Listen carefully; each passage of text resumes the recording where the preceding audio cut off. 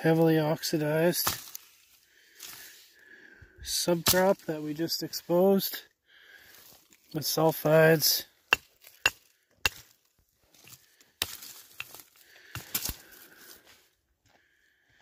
Very deteriorated,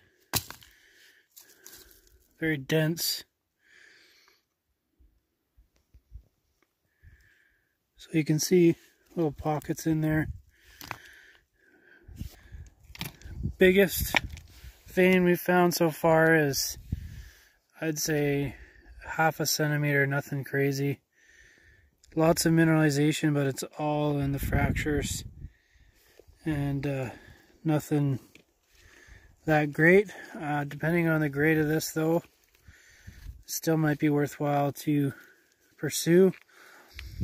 All we've done here is a preliminary sample along this entire stretch here, and we haven't really taken anything other than that. Haven't done any exploring on any other part of the property up there, and down below. So we're gonna have to do that for sure.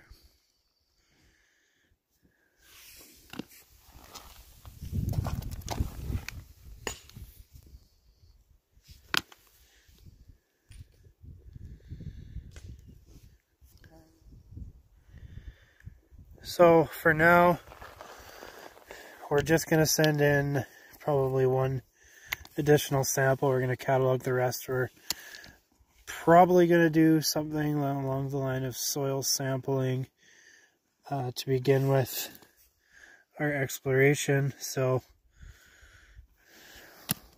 for now, we'll take a look around and see if we can find any more samples worthy of cataloging or sending in. Okay, so we're going to quickly go through some of the samples here. We've got 5 samples, all from different areas, all similar.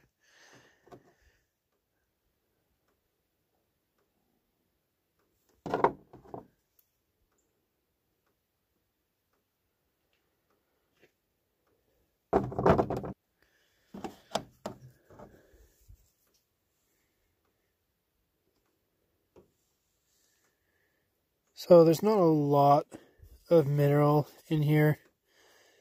I'd say the mineral makes up maybe 1 to 2% of your rock. But if you're dealing with platinum and palladium, then you don't need a lot to make it worthwhile. So I think the initial grab sample we took about a year ago assayed something like 5 or 6 grams per ton platinum and palladium, which is not bad.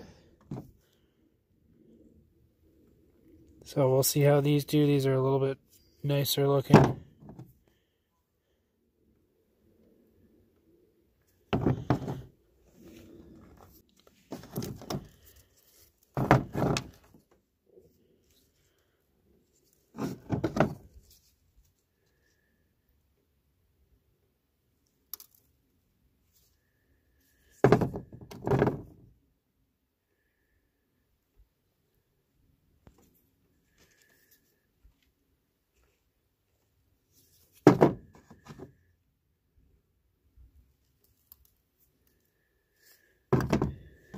And the last sample here. So this is the one we're going to send in right now for analysis.